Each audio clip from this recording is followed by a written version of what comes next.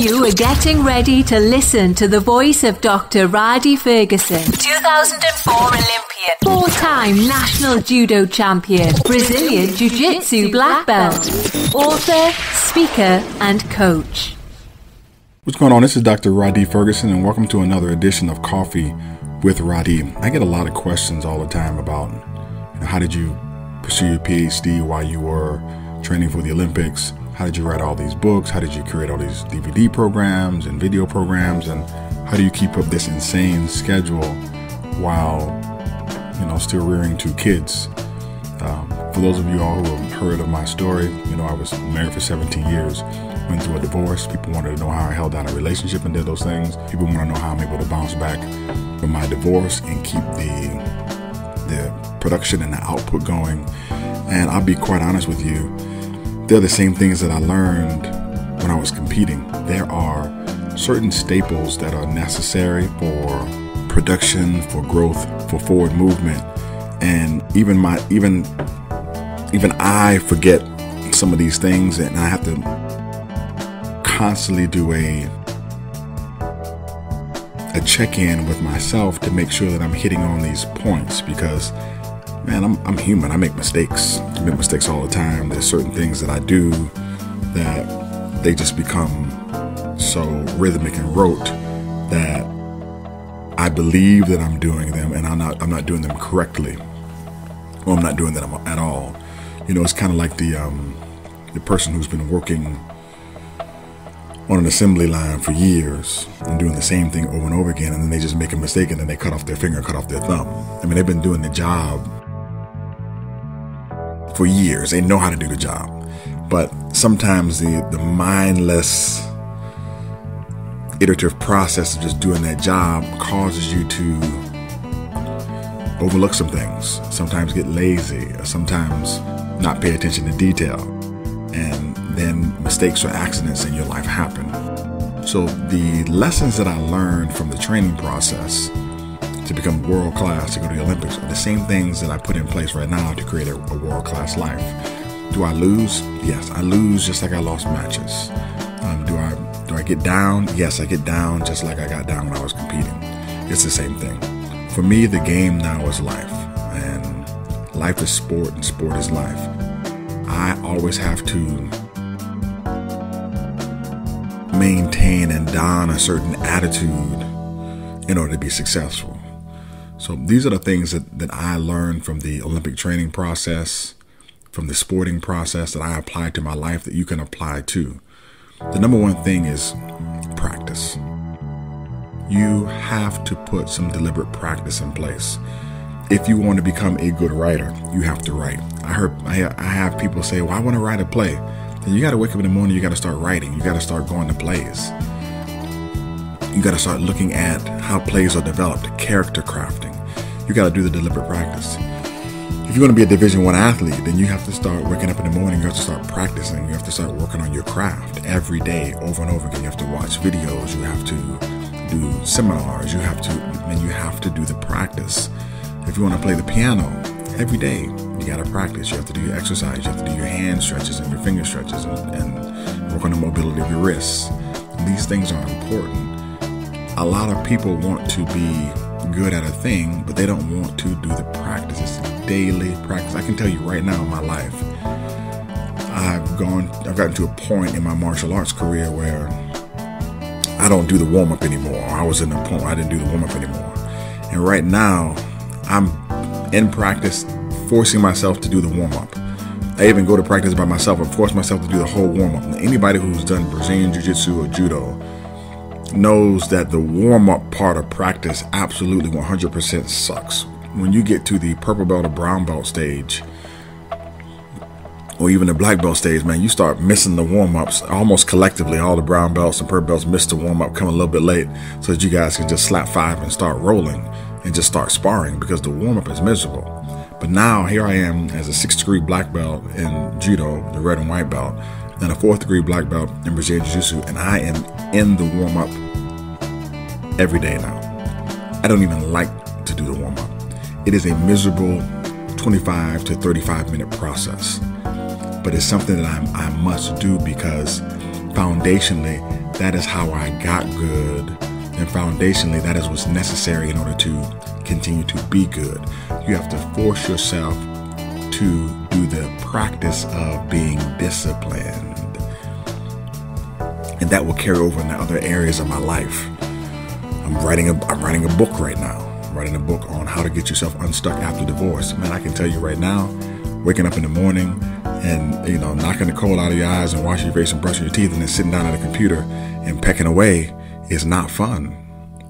Not at all. Do I like writing? Yes, I like writing.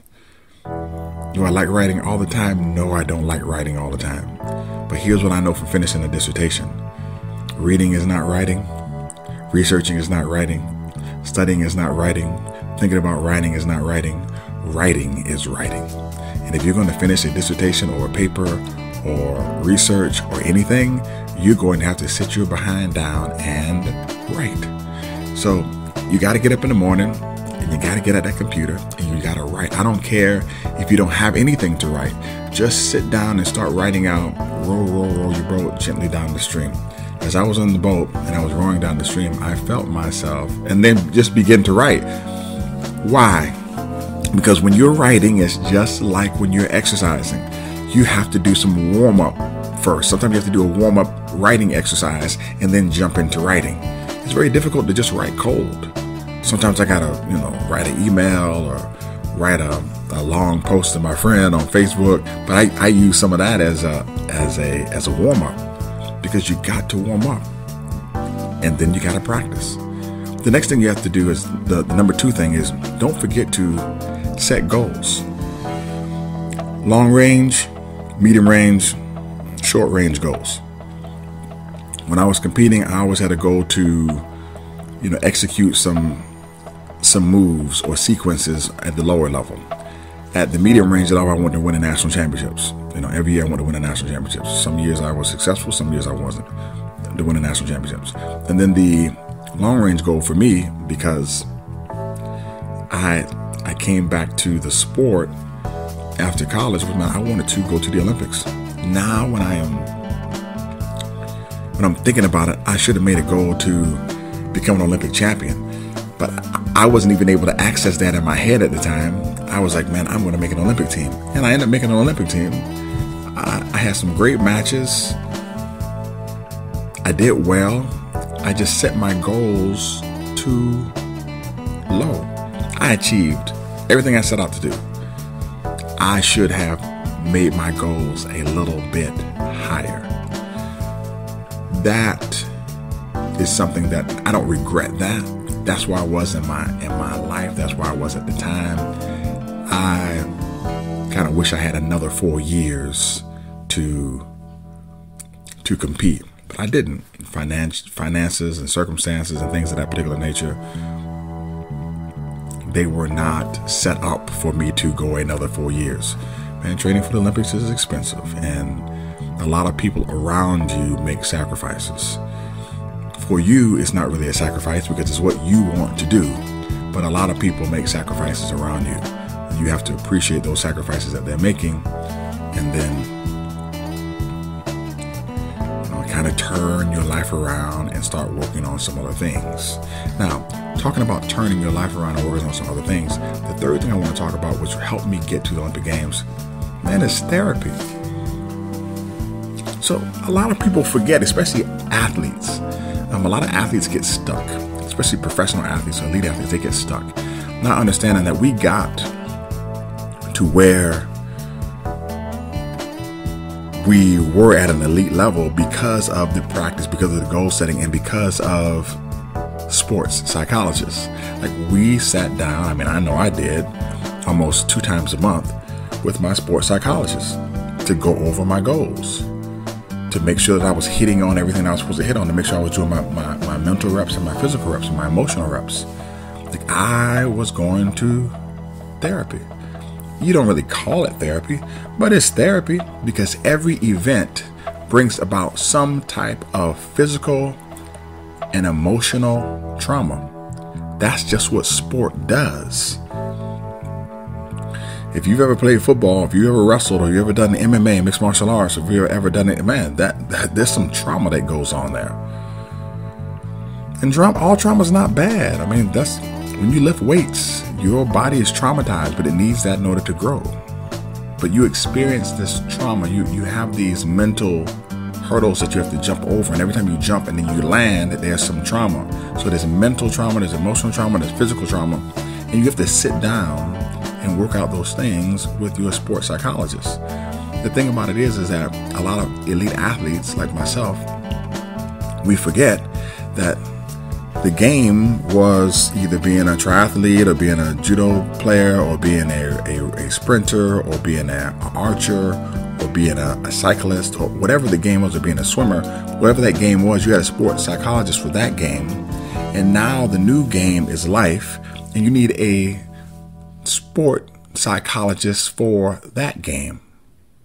And a lot of us forgot that. I know I forgot it, and I had to revisit the things that allowed me to be world class, so that I can continue to be world class in this game of life.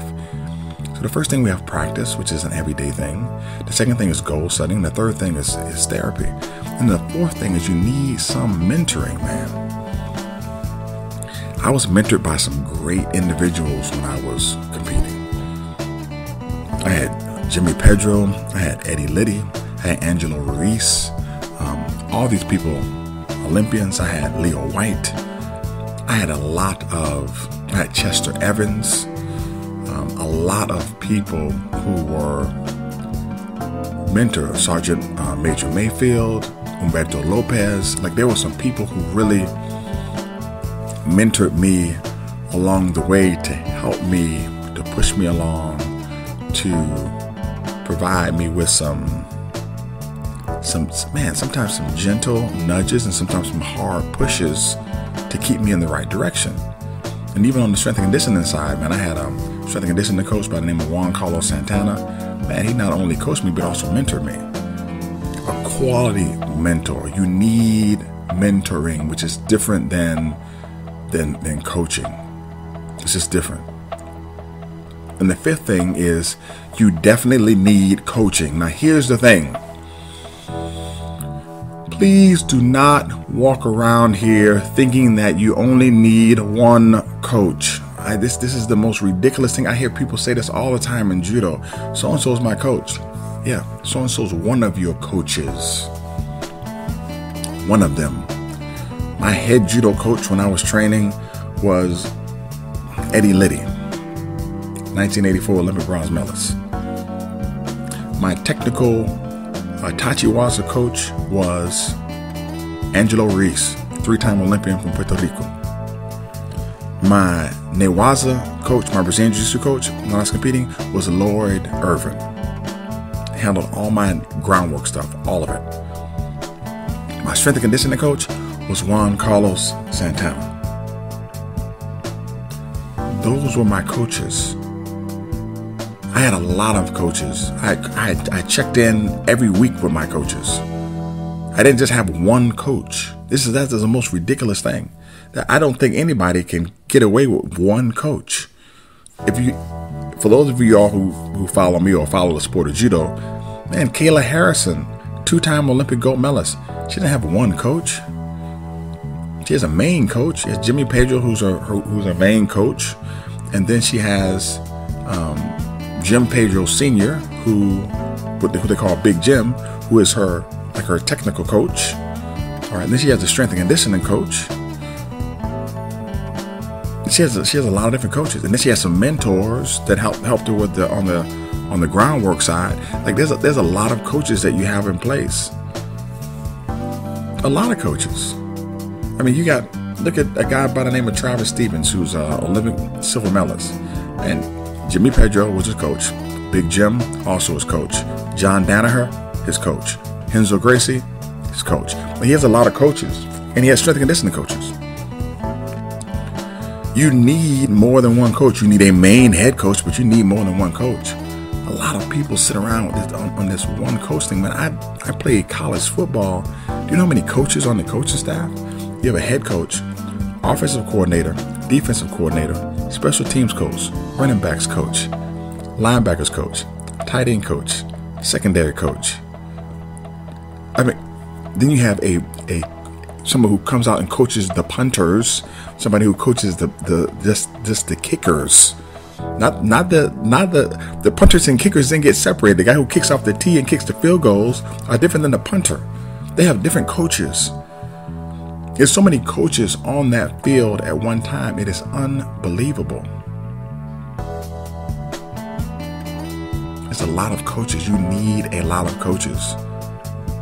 And sometimes the coach that doesn't deal with you will give you some coaching in another area. Like sometimes the defensive coordinator will come up to you and say, hey, we were able to watch you on film the other day. I think if you string this out 1 or 2 steps and then hit the crease here, you can gain a couple more yards. That's just what I saw. I'm not trying to overstep, but I want to let you know what I saw. Because if you have some more eyes on your situation, especially if everybody is focused in a synergistic fashion on helping you move forward, and you're going to be better off. So just to give you a quick recap, and I know today's Coffee with Rhadi is not as entertaining as some of my other Coffee with Rhadis. As you know, I sometimes tell some stories, etc. But today I really wanted to answer some questions that I received and give you guys some good quality chunky information that's going to help you in life, because these are the keys that world-class athletes use in order to get better. I mean, we practice, we set goals, we go to therapy, we get mentoring, and we get coaching. We practice, we set goals, we go to therapy, not just physical therapy. We do physical therapy, and then we do sports psych. We do mental therapy too, because you have to have the therapy to deal with all the trauma, the physical trauma and the emotional trauma that happens with competition. You can't just bottle that stuff up and keep moving, which happens to a lot of athletes, and they find themselves in some very bad situations when they get older. You can't play in the NFL for 10 seasons and go through all those wins and losses and only deal with the massages and the ice baths and the surgeries and the rehab. Man, you got to deal with the emotional trauma too. To take care of yourself. And then you need some mentoring. And then you need some coaching. Hey, this is Dr. Ferguson. Have a super fantastic day. I am just like you. I am looking at doing better in life. I want to win the game of life. There's a prize that I want at the end that may be different than the prize that you want at the end, but we're all trying to win. At the end of the day, I can tell you, I want to leave away from here, and I want to have God tell me, well done, my good and faithful servant. That's my deal. Yours might be different.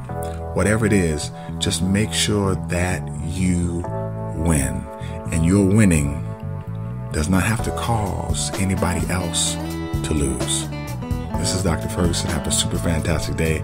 I love you, but God loves you best. Take care, and please visit www.coffeewithrhadi.com and pick up my book, Coffee with Rhadi, today. If you like some coaching, if you like some mentoring, or if you'd like to get on a coaching call, please just send me an email. You can email me at my name, Rhadi@rhadi.com. That's RHADI@RHADI.com. And put in the subject, coaching or mentoring. And I'll be happy to set you up on a coaching call, 100% free, and we'll see how we can help you. Take care. Bye.